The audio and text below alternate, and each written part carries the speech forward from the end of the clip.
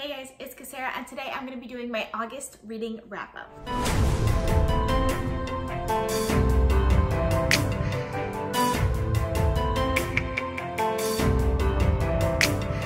I'm filming this video a little bit early due to Hurricane Dorian, which is coming towards Florida probably on Monday, which is the day that this video is going to be coming out, but I have to do preparations and I'm evacuating to my parents' house during this time so that I'm not gonna have time to film this later. So there are gonna be some books that I read in the month of August that are not gonna be on this video. I will just be putting those in my September wrap-up. So you can look forward to those books in my September wrap-up. As always, I want to start out with some of my stats and goals.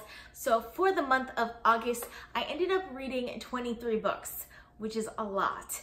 That is so much. I knew it was gonna be a good reading month, but I didn't know it was gonna be that good. Fun fact, if you've been watching my vlogs, then you'll know I finished my audiobook TBR like super early on in the month.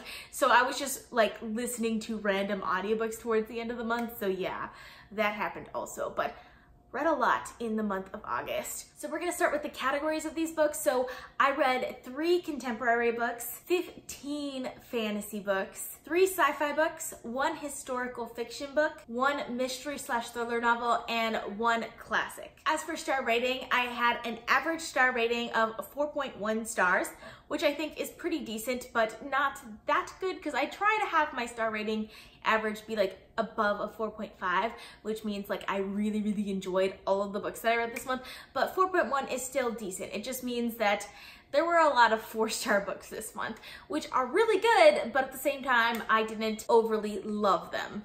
Which, I mean, usually is what happens when I listen to a lot of audiobooks because they're books that I didn't physically buy. So they're not necessarily books that I'm expecting to absolutely love. I ended up having 6 5-star books, 6 4.5-star books, 9 4-star books, 1 3.5-star book, and 1 3-star book. So like only 1 3.5 and 1 3-star book. So that's actually really good because I didn't have any 2-star books or 1-star books, which is really good. I very rarely have 1 and 2-star books, but at the same time, like if I can have a month with none of them, then that's fantastic. For age range, I read 16 adult books, 6 young adult books, and 1 middle grade. As for page count, I'll put a little chart on the screen for you guys, but my average page count was 440 pages, which is pretty high. I feel like that's pretty decent because most books are like between 200 and 300, and 440, like, that means I was reading a lot of the bigger books. So I'm really happy with that. Then we have my physical to audiobook ratio, which you guys are gonna see why I read this much this month, because I only read 6 physical books, 1 ebook, and 16 audiobooks. That's a lot. Yeah. I try to shoot for like that 50-50 ratio between physical and audiobook, and that just didn't happen this month. Like, it was not happening. I just didn't have any time for physical books, but like I had so much time for audiobooks. And like, I read a lot of audiobooks, or I listened to a lot of audiobooks this month, and I absolutely loved them, but yeah. That's what happened. Now we're gonna move on to my goals. So I have goals to read 1 classic, 1 sci-fi, 1 historical fiction, 1 mystery/thriller novel, and 1 book over 700 pages. My classic for the month was Cat's Cradle by Kurt Vonnegut. For science fiction, I read 1,000 Pieces of You by Claudia Gray. For historical fiction, I read Fly Away by Kristen Hanna. For my mystery/thriller novel, I read The Girl Who Kicked the Hornet's Nest by Stieg Larsson. For my book over 700 pages, I read The Lies of Locke Lamora by Scott Lynch. So I will be talking about all of those books a little bit more in the second half of this video. The next goal I usually have for the month is to read at least 8 physical books, which I read 6 physical books. If we're counting ebooks in that, which I usually do combine the physical and ebook ratio. For that, I ended up reading 7, which is not great. So yeah, I was very close to that 8, but I didn't quite get there. And the last goal that I have to talk about is my book buying ban challenge, which I made a huge dent in this month because I ended up reading 9 books from that challenge. So these are the 9 books that I ended up reading for that challenge, and I will be talking about all of these a little bit later on in the video. Next, I usually talk about my rereads for the month, and I did end up rereading 2 books this month. The first one is The Night Circus by Erin Morgenstern. This one was the one that won the poll for me to reread a book, and I actually did a full review for this one, so I will link that one up in the cards for you guys if you want to check that out. But I really enjoyed this book. This is one of my favorites of all time. particularly the audiobook. I absolutely love the audiobook because I just love the way that it's produced, and the writing style in this book is fantastic. Like so good. This is like probably my favorite author's writing style that I've ever read. As far as the story goes, like it's not my favorite, but like the writing makes it so good. It's basically about two people who are in this sort of contest of magical wills basically, and it's very ambiguous because you're not really sure what they have to do to win the contest other than perform some feats of magic.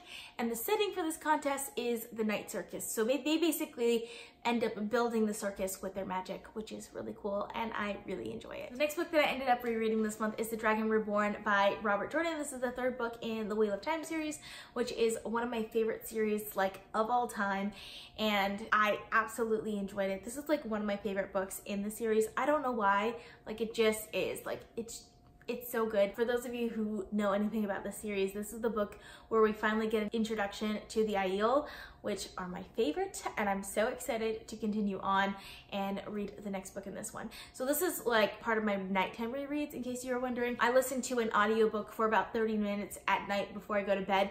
I prefer to do it as a reread rather than a book that I'm currently reading on audio because I have a harder time in the morning figuring out where I left off from where the book was playing versus where I fell asleep. There is a sleep timer on it, but I generally fall asleep before it goes off, so yes. But I really enjoyed this one, and I'm excited to continue on with the series. It's like one of my favorites, and it's gonna probably take me into next year because it's huge. Really love this one, and I gave this one 5 stars also. I didn't read any nonfiction this month, but I did have a DNF, so we're gonna talk about that DNF. So I officially DNF'd The Last Namsara by Kristen Cicerelli, which makes me sad because this was one of my book buying ban challenge books, and I really wanted to read it. So with this one, it's not that I didn't try. I did try to read this book multiple times. Like before I even bought this book, I picked up the audiobook from my library, really didn't like the audiobook, so I decided to pick up the physical book from Book Outlet because it was available at the time. I tried this book when I first bought it, and I got like a couple pages in, was kind of bored, didn't read it. Then I had the try a chapter tag. I was really intrigued by the first chapter, didn't end up picking this book for that tag. I tried to read it later on in the month, didn't end up liking it, and then this month I picked it up again. I got 6 chapters in, and it's just like, it wasn't vibing with me. For some reason, this one just wasn't vibing with me. So I feel like I've tried this book 4 times now. It's just not working out. And so it's gonna be a DNF. I haven't decided if I'm gonna unhaul it yet. I might still try and read it again sometime in the future, just not anytime soon. If you like this book though, let me know down in the comments because I need some encouragement to actually read this one because I don't know why, it's just not working for me. I really like the premise of this book because it's about the main character who has to basically slay a dragon, which I guess is not that original if you think about it, but she's a princess and she is not very well looked upon because she does things that ends up like bringing out the wrath in dragons. So she wants to slay the dragon so that she win the hearts of her people basically and apologize for the disaster that she was before, which is great. And I love the idea of this, but every time I pick it up, I'm just like, I'm so bored. So that's how I feel about it. Now we're gonna get to all of the books that I read for the first time this month and really enjoyed.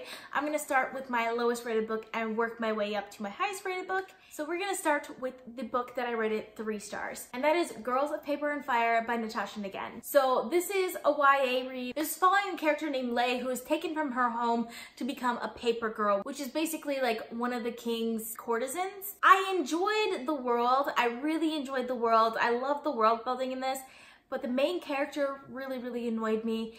There is kind of this like side love story going on, which I wanted to like I always wanted to like. I tried to root for it, but I just felt like it felt a little forced to me, and just overall, like, I didn't end up getting as into the story as I really wanted to. Like, I was really excited for this book because the premise seems really good and I really like the idea of it.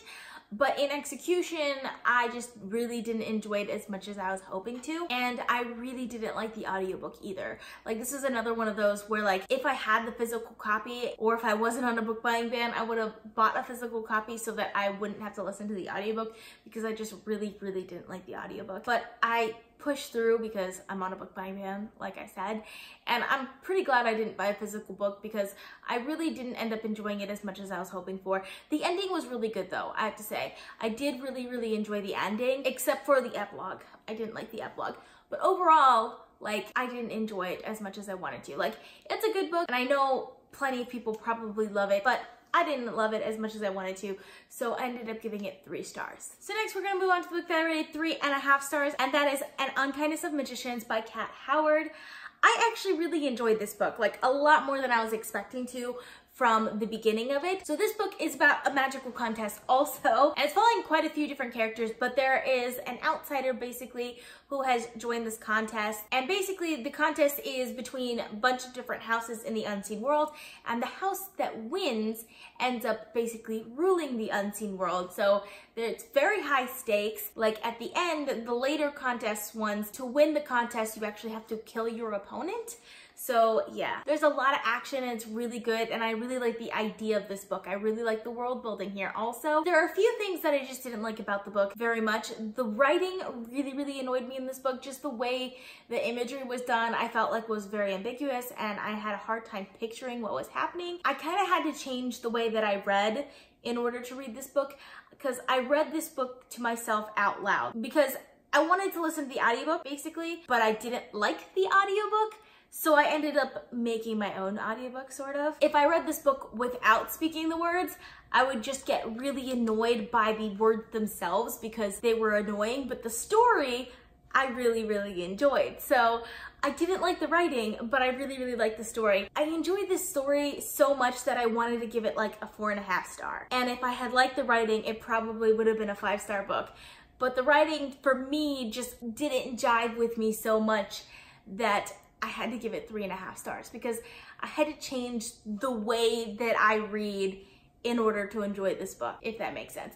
But overall, like, it's a very fast-paced plot that's really interesting. The one other thing that I was a little bit disappointed by in this book was the characters, because you didn't really get to know the characters that much.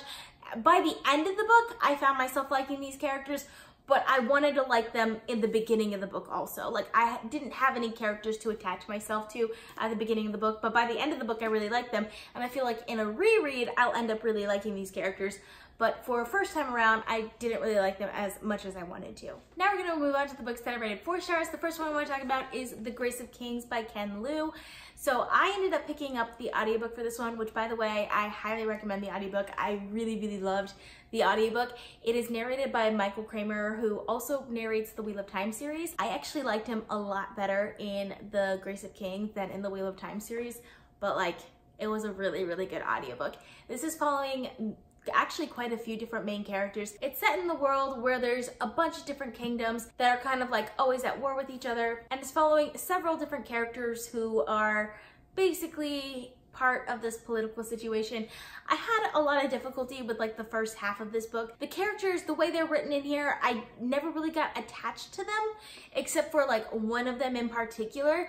And at the very beginning, the first like half of this book, it would switch characters so often, and it would be just like in very different situations. Like, by the time I got attached to one of the characters and one of the threads of the story, it would skip to another character in another time in a completely different like story thread. So I had difficulty just getting attached to the book in the first half, and I feel like if I didn't have the audiobook, I might have ended up DNFing it. I did really like the second half of the book. That being said, like, up until the very end, I was pretty sure I was gonna give this book 3.5 stars. I really loved the way the ending played out, which bumped it up to 4 stars. Like, it was fantastically done, and I'm excited to see what happens in the next book because of the ending of this one. But like, through the first 90% of this book, it wasn't gonna be a 4-star book for me. Basically, one, because of that first half of the book was really difficult to attach myself to, and the second half of the book was all based on a particular conflict that happens like in the middle of the book, and I didn't like the way that conflict was done. Everything after that I enjoyed. Like, everything after that conflict I enjoyed, but everything after that conflict also hinged particularly on that conflict, which I just didn't like the way it was done. So yes, there's that.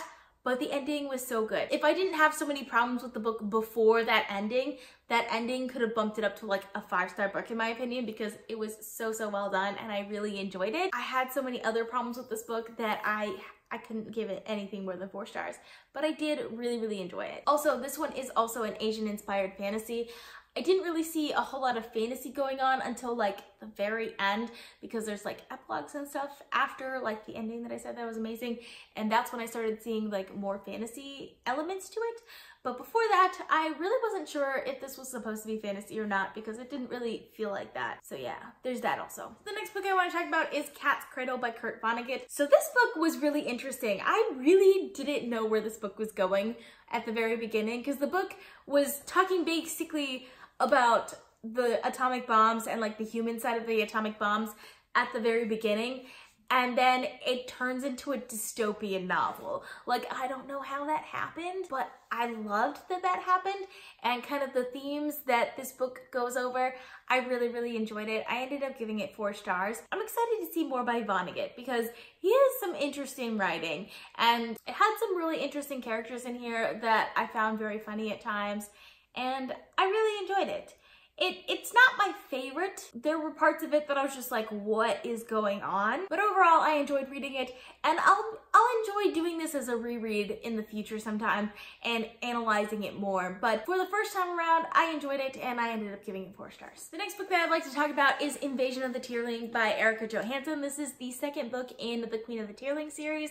I really enjoyed the Queen of the Tierling, and I was really excited for Invasion of the Tierling. I was really hoping that I could end up giving Invasion of the Tierling 5 stars, just because it had such a good setup at the end of Queen of the Tierling, and then I got into Invasion of the Tierling and it wasn't at all what I was expecting. Like, it was completely outside the box of what I was expecting, because it's following some characters that I didn't even know existed before, and I was really hoping for some really good action with, you know, an invasion. Wasn't really there. Like, there was some action, but like, I just felt like that part was just like a little too easy in this novel, and there could have definitely been more action. But the other characters that this follows, I don't want to say too much just because spoilers, since this is the 2nd book in the series. There was another storyline that I found really interesting. Like, it was jarring at first, because it took me kind of like outside of the main storyline that I was expecting. You get some like really good backstory here for like the world and why it is the way that it is, and I'm really excited to see where it goes in the next book in this series. But I ended up giving this one 4 stars. The next book that I like to talk about is 1,000 Pieces of You by Claudia Gray. I ended up liking this one a little bit more than I was expecting to, because I didn't expect to like this one as much as I did. I think part of the reason why is this one has been recommended to me because I like the many worlds trope or the multiple worlds trope, and this is one that does it. And you don't really get too many books that do that trope, and this is one of the series that really does this trope. But I really haven't heard anyone read this series and end up liking this series, so I was expecting like not to like it, but I guess I know myself because I ended up really enjoying it. So it's about a girl named Marguerite Kane whose parents created this device called the Firebird, which allows people to basically jump into different dimensions, but they jump into the bodies of their selves in those other dimensions. So for example, one of the jumps that she does, she ends up being like a Russian princess in that jump, which I just thought was really cool the way that it was done. And I really enjoyed like that tactical aspect of it. That being said, there is a good chunk of this book that is not the like sciencey side, that is more related to like YA romance side, which I didn't enjoy that as much as I was hoping to. I do feel like I want to root for the couple though, and I'm excited to see where it goes in the next book. But I wanted more of the sciencey and the world building side of this book. So much of this book was just dedicated to the romance. And oh, there's good action, especially at the end too. I really like the action at the end, and I like the mysteries that are woven throughout this one. That's what really surprised me about this book, because I didn't expect it to have like those kind of mysteries and like just the subtle hints and clues of those mysteries. I like the way that it was done, and I really enjoyed the revelations. So the next book that I like to talk about is Fly Away by Kristen Hanna. This is the sequel to Firefly Lane, also by Kristen Hanna. Is one of my like newer favorite authors that I like reading because she writes a fantastic character relationships, and that's kind of why I read this book, because Firefly Lane is about 2 best friends who basically like go through their lives together, and it's about their relationship and how it changes over time. And something happens at the end of Firefly Lane that really impacts their friendship. So I was excited to see how all of that continues on in Fly Away. And I did really enjoy Fly Away also. I enjoyed the direction that Fly Away ended up going, and this one ended up being a lot more heartbreaking than I was expecting it to be. I was expecting this one to be a little bit more uplifting than like the heart-wrenching stuff that happens in Firefly Lane. But then this one was just like very depressing the entire time. But like I enjoyed that it was depressing, which is like weird, but it was good, and I really enjoyed it and ended up giving it 4 stars. The next book that I like to talk about is The Wicked Deep by Shay Earnshaw. So this book is following the Swan sisters, which are 3 sisters who were drowned as witches in 1823, I believe. And since then they've come back every summer and possessed a girl's body so that they can drown boys. I just loved the intrigue in this because there's this mystery aspect to it where you're trying to figure out which girls are being possessed by the Swan sisters, and then there's this other aspect where you're like kind of worried about the boys and seeing who's gonna get killed and stuff like that, and it was really good. I did enjoy the very beginning of that intrigue, and I enjoyed the really ending where all of the action occurred. Well, most of the action occurred. I did have a little difficulty with the middle because the middle, again, is one of those where it's very heavily romance focused. While I did really like the couple, I just thought that it happened too fast. Like I felt like there wasn't enough detail to back up the emotions that were being portrayed there. But overall, really enjoyed this one, and I ended up giving it 4 stars. Also, I absolutely love this cover. It's so gorgeous. Oh, and the Naked book is also super gorgeous. Like I really love this Naked book, which I showed off a lot in my reading vlog, so you guys can check that out. But yeah, definitely a really good book and definitely worth the read. So the next book that I want to talk about is The Bone Ships by R.J. Barker. So I got an e-arc of this book from NetGalley. I really enjoyed this book. So this book is the first book in a new fantasy series, and it's set in the 100 Isles, which is like this archipelago society, and the people build these ships out of bones of dragons, basically, which are extinct. But at the beginning of the story, our main characters learn of a dragon that is not extinct and basically go off on this quest to find it. I really like maritime fantasy novels, so I really loved like just that atmosphere, and the world is so well built. Like there's so much depth to this world, and just like the terminology and stuff that is being used, I really enjoyed that, and it kind of throws you into the world and you feel like you're just like a part of it and you're figuring out what's happening as you're part of this world. So I really love that aspect of it, and I enjoyed the characters as well. I am going to be doing a full review for this book closer to the release date because it's being released on September 24th. So look out for that review. It should be coming in a couple of weeks. So the next book that I like to talk about is The Blood Mirror by Brent Weeks. This is the 4th book in the Lightbringer series, which I have been talking about this series since last December. So you guys know I love this series, and you guys know why I love this series. I love this world. I love these characters. They're unlikable characters. They're very gray, but I love the way that they're done, and I love just like the pacing of this book is so fast paced. That being said, this was my least favorite of the series. Like plot wise, the books never quite live up to what I want them to live up to plot wise, and this one is no exception. I just felt like in the end, nothing really happened in this book. Like there were a lot of really good revelations that made me think about what's gonna happen next, and there was like a lot of setup and putting characters like in place, but for the actual action of the story, I just felt like it wasn't really there. That being said, I just enjoyed being in this world so much that I can't give it anything less than 4 stars. Like I just enjoyed the experience of reading so much. So while I can't give it anything higher than 4 stars because nothing happened, I also can't give it anything lower because I just enjoyed all the nothingness that happened, if that makes sense. I don't know if I made any sense with this like mini review, but I really love this series, even if I don't love this book.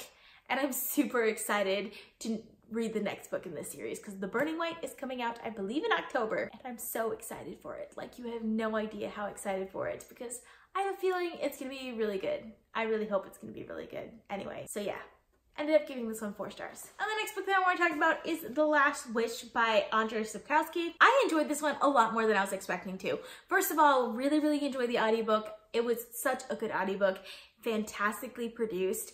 And I also really like the writing in this book. Mind you, this is a series of short stories which is introducing The Witcher. So like it's like the first series of short stories in the Witcher series. And I didn't know anything about the Witcher series before this. But basically it's about the Witcher who kills monsters. That's what he does. So it's like different stories of monsters that he killed. So it reminded me kind of like the early seasons of Supernatural, which I also enjoyed. But like I enjoyed this more than that, and I'm excited to see more of this world because it's an interesting world. So far, I really like the writing. I like the character of the Witcher. So I've heard only good things about the Witcher series, so I'm excited to see more from it. And I probably would have given this one more than 4 stars if I felt like there was like more of a connected plot, because I'm all about the long game and this is short stories, so it's definitely short game. So it's just like, it wasn't my style, but overall I did really enjoy reading. So now we're gonna move on to books that I rated 4.5 stars. So the first one that I want to talk about is The Rest of the Story by Sarah Dessen. So this book is following the main character of Emma Saylor, whose father is going on his honeymoon. So she has to find a place to stay while he's gone. And they end up putting her with her maternal grandmother, who she has been estranged from for a very long time.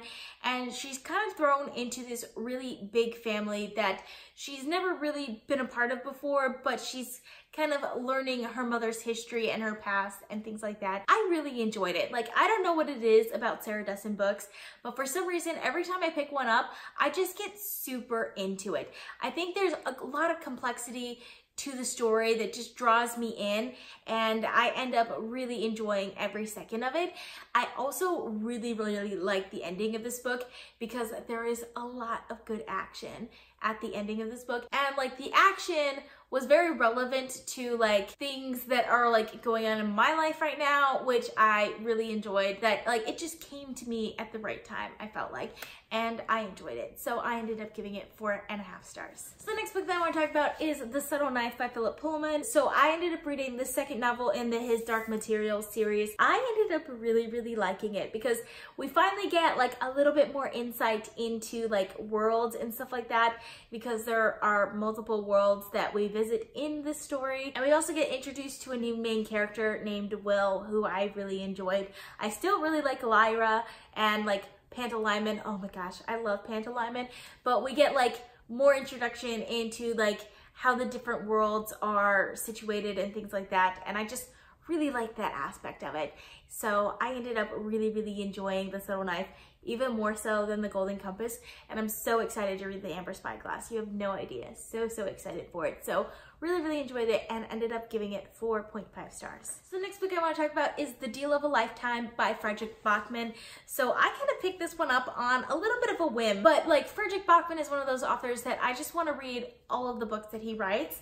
And it's a novella, and the audiobook is only 47 minutes. Like, it's super short, like super short. Somehow, Fredrik Backman manages to pack so much in to such a short book. And it did feel like a Christmas book, because I mean, there's a Christmas tree on the cover, so obviously like you expect it to be a Christmas book, but it had kind of like that holiday spirit, like sort of like a Christmas story.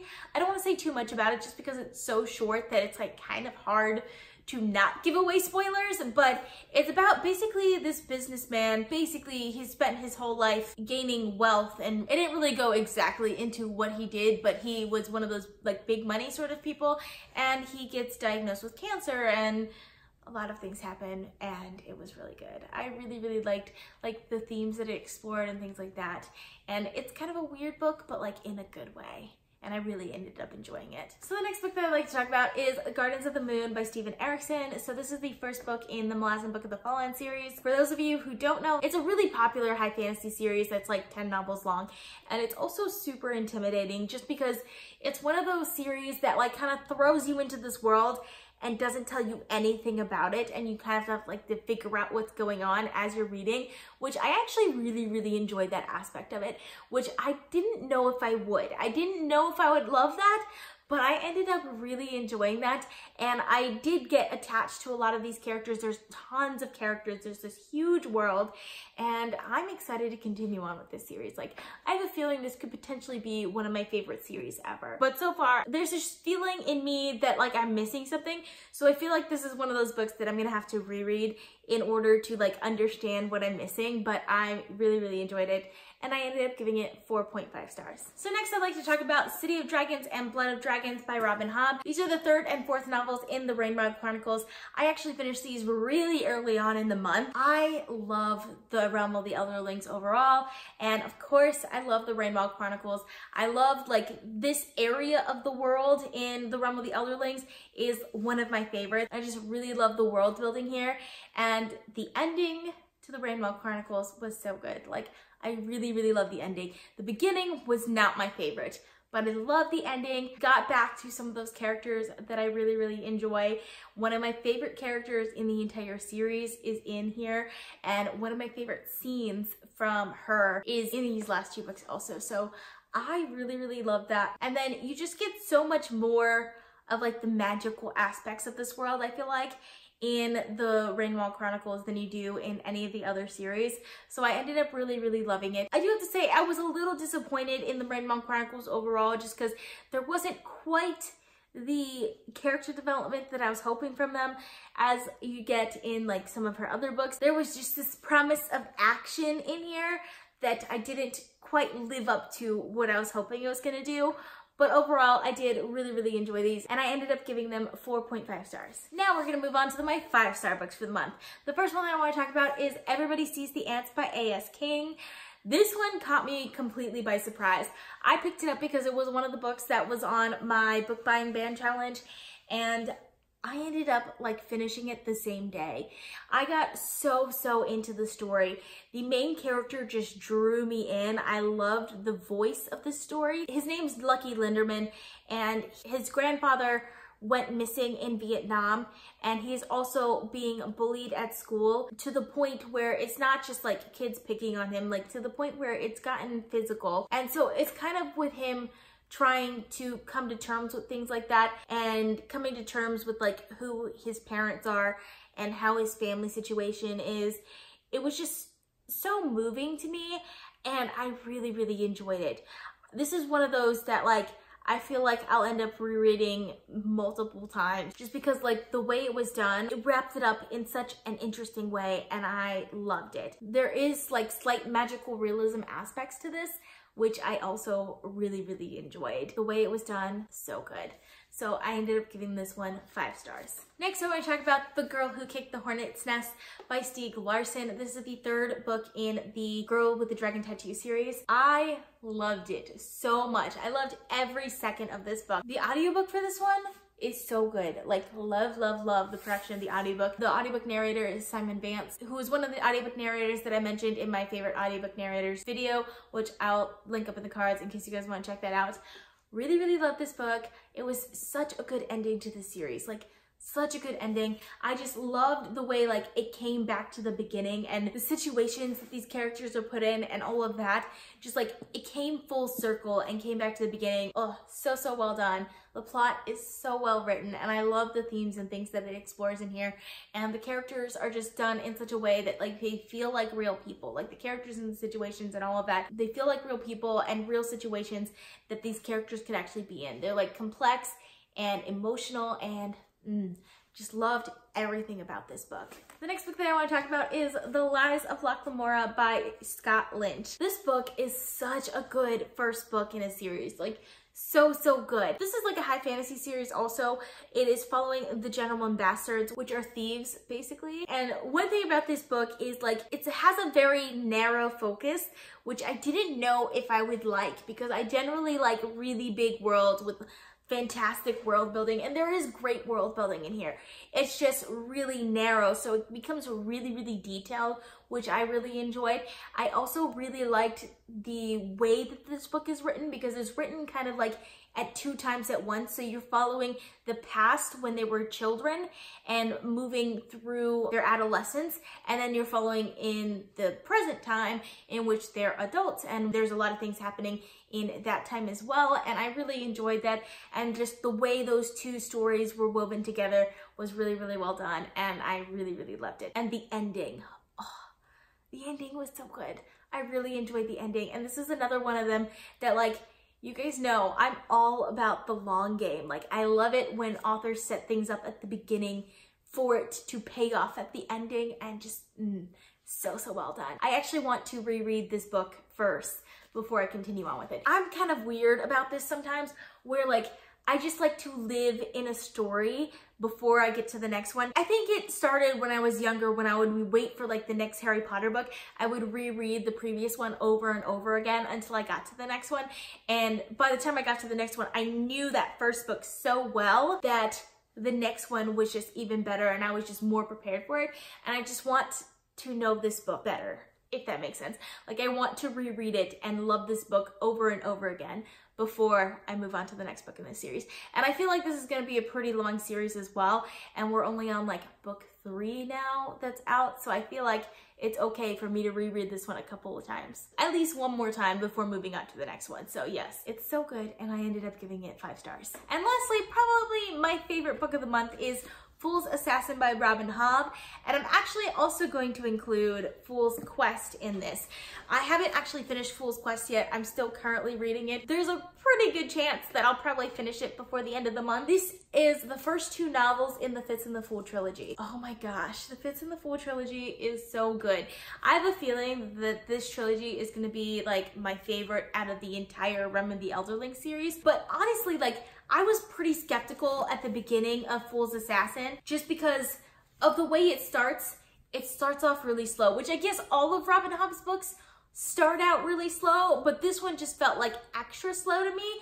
And I think part of the reason why is because I didn't realize that B, which is one of the other characters in this book, was also going to be like the main character of the series. I mean, yes, Fitz is the main character, but B is also like a pretty main character in this series, and it has some really good situations and really good revelations that I love so much. And I've gotten to know these characters so much that I just love every single one of them and what's happening. And the ending of Fool's Assassin was just so good. Like, the ending was, oh my gosh, it made me get super excited for Fool's Quest. And I'm loving Fool's Quest so far, like really, really loving it. And I can't wait for Assassin's Fate. Like, I can't wait for it. It's gonna be so good. I'm so excited for it. But yes, the ending here, like, I usually don't like cliffhangers, but I'll take this cliffhanger. Like, it was such a good cliffhanger, and the way that it was done, like, it didn't even make me angry. So good. Probably one of my favorite series of all time. So yes, really, really enjoyed it. Ended up giving it 5 stars. Well, ended up giving this one 5 stars. I'm still in the middle of this one, so we'll see. But probably gonna be 5 stars also. Okay, so that is all I have for you guys. If you've read any of these books, let me know down in the comments because I would love to discuss it with you guys. I hope you guys enjoyed watching. I post videos frequently on this channel, so consider subscribing. If you like this video, please give it a big thumbs up to support my channel. All social media links are in the description down below. Thank you guys so much for watching, and I'll see you guys next time. Bye.